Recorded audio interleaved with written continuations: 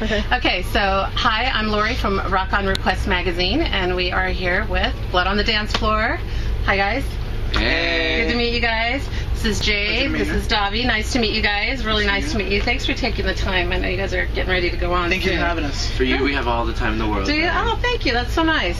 All right, well, we're really excited to be talking to you guys. So just want to ask you guys how the tour's going so far. You started off in Arizona, right? Yeah. It's been great. Really? How was It's been packed. Yeah, we're killing it. This is a really good sign already. Like the past 2 shows into the tour, it's successful. I mean, it's going really good. We're grateful for everybody that has come out and supported us. Thank you very much. And yeah, we're just having a good time of our lives. How was the hometown in Arizona? The hometown fans? Amazing. Really? So amazing. Always.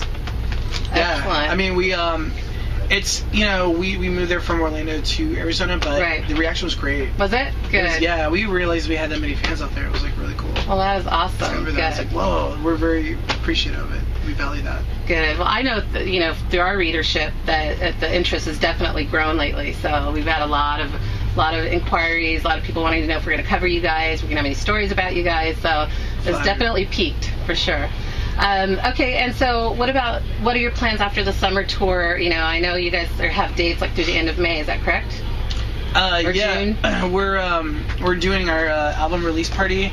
That's gonna be like a 3-day show where we're playing our entire album. Awesome. That kicks off around the album release, June 19th.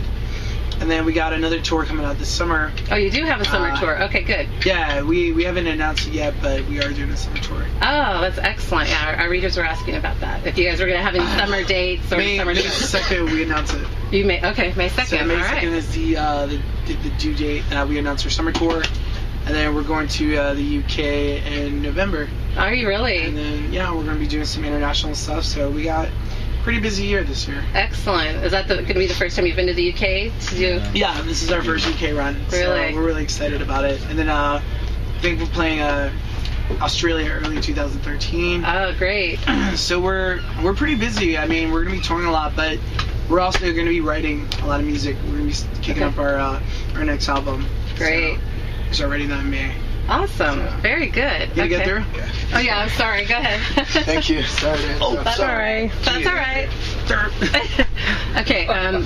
Also, I wanted to ask you guys, I read your guys' press release, about the incident in Ohio, and I thought your statement about it was really great. It was really moving. And so, any more elaboration to our readers and your fans about the message you guys are trying to get across with your music and with your whole Blood on the Dance Floor Unite, Fight to Unite tour, and how that's kind of piecing together? Oh yeah, it's really simple. I mean, love has always been our message. When we heard about the tragedy, it was it really touched us. It brought back memories of Columbine, and then it reminded me of when bands or people were blaming bands for it, and they blamed Marilyn Manson and blamed Linkin Park. And exactly, I remember that. It was just crazy. I mean, the kid, obviously, anybody could have listened to any kind of music. Exactly. Music's not going to make you put a gun in your hand and take the lives of people and ruin and devastate and create a catastrophe. I agree. My thing about it is we always tweet positive messages. We're always interacting with our fans, and if you want proof, look at our social networks. Right. We're constantly always telling them, put down the knife, take back your life. We're always giving them a positive message. And the Fight to Unite tour, we're actually donating 10%. Oh, are you really? Every night that we make into our own charity called Love Conquers All Foundation. Oh, I didn't know that. That's awesome. Great. July, we're kicking it off, and our manager's helping us set it up right now. That's awesome. But we are planning to get more involved with charity work this year. We're just trying to set up the right way of doing it. Right. We want it to be really effective, and we really want it to help people. So yeah, I mean, and it's a very it's like the common principle of the law of attraction. You always absolutely 10% back of whatever you make, and I agree. It's the key to the success, and that's what we're going to continue doing. We're going to get back, but. I mean, do you have anything about the shooting that really touched base with you and that you'd like to announce about? I know Jay's quiet. Yeah, I'm always pretty. He's contemplating. Honestly, I don't know. It kind of was kind of a flashback for me in middle school. Mm-hmm. But at the same time, if I can get through all of that bullshit and be where I am today, then I know topics that are getting picked on still. Exactly. Still, like, I mean, both parties are at fault. Like, I mean, for every like censor's reason, cause, consequence. And if it wasn't for someone pushing the edge, they would just snap. But they don't have to react that way. They can do something to positively move it instead of negatively. Exactly. So, I mean, that's great. There's not a whole lot that we can do to like prevent it other than put the message out there and make it more aware and more apparent and make it a bigger priority. It needs to stop. I mean, that's all we can do at this point. Well, because and you hear all the time. That's all you hear now. It seems like, you know, bullying and you know, it's out of control. It is out of control. But we're fighting back. That's why we're doing the fight together.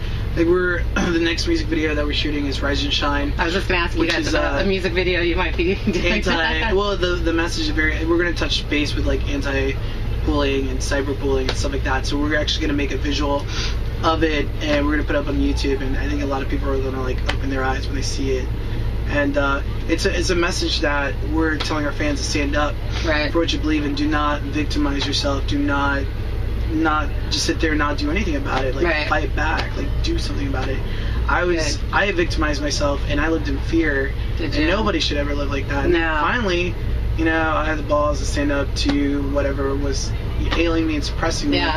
And by me overcoming that, you know, but the thing is, like, I feel like parents and teachers can do more. Oh, you're absolutely right. The biggest thing that I'm hearing, especially teachers, is like, well, I tell my teachers and they do nothing. Exactly. And I'm like, what the fuck is wrong with these teachers? Exactly, you're right. It's really frustrating. Yeah, they don't do anything, I'll tell you. If somebody says to me, I have a problem, like this person's picking on me, why doesn't a teacher go there and, you know, discipline the other kid or something like that, or take some sort of extra measure? And no one's doing anything about it, and that's why the problem is growing. I mean, look, there will always be a lack of love, which is what hate is, but it will continue to multiply and get worse if no one does anything about it. And that's why in our music, it's sort of like, you know, they're like our children, and we're like their dads. Exactly. Like we're giving them advice to overpower that feeling of fear and never have fear. Because fear stands for false evidence appearing real. It doesn't exist. Exactly. And if you want your dreams to come true, you have to have courage. Absolutely, I agree. And you guys have a lot of young fans. I've seen, even here today, seen a lot of really young fans. And so getting that message out to them, especially early, is huge. I feel like it's our job. You know, it's our duty to get that message across, whether people love us or hate us.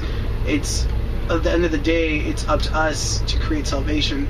It's up to us to try to save the world, and that's what we're trying to do. We're just trying to be superheroes. Well, you guys are superheroes. Use our superpowers to make a difference. That's all we're trying to do.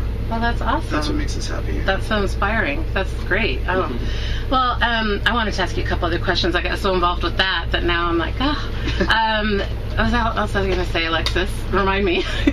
I asked you about the summer dates coming up. We talked about that. We got a new album coming out. The new album coming out, right? June 19th. It's cool. It's about the law of love, and it's about believing in yourself.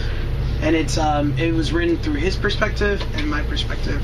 And my perspective was more of a law of attraction base, and his was believing in yourself. And it's really cool. Both great messages, though. I think that's awesome. Rusty Gerard Wilmot right there, he produced the album, and hi Rusty. He's got to say, I mean, it's our best work. He's even said it. If you like to just kind of touch base on it a little bit, just tell the audience. I don't mean to put you on the spot, but like just tell them like what the recording, because you're a producer, you record all our music. So. Yeah, I just think that it's literally the evolution of the band. I mean, the evolution of the band is just watching these two guys mature into their own and like truly come from like a band into like, you know, men that pour their hearts out and truly stand behind their message, you know, and like I said earlier in the interview, I'm just proud and honored to be a part of that, and I feel like these guys allow me to put my message in it too, which is just in unison with what they're saying. Yeah, and awesome. I love these guys, and you know, the whole thing is we just want to pour the love back to the world, and you know, it doesn't race, religion, anything, all that stuff doesn't matter. Exactly. All it matters, and I mean, what these guys are saying right here is it's just love and unity and respect, and if the whole world would just stand by that, we wouldn't have all these issues. Exactly. You know? I agree.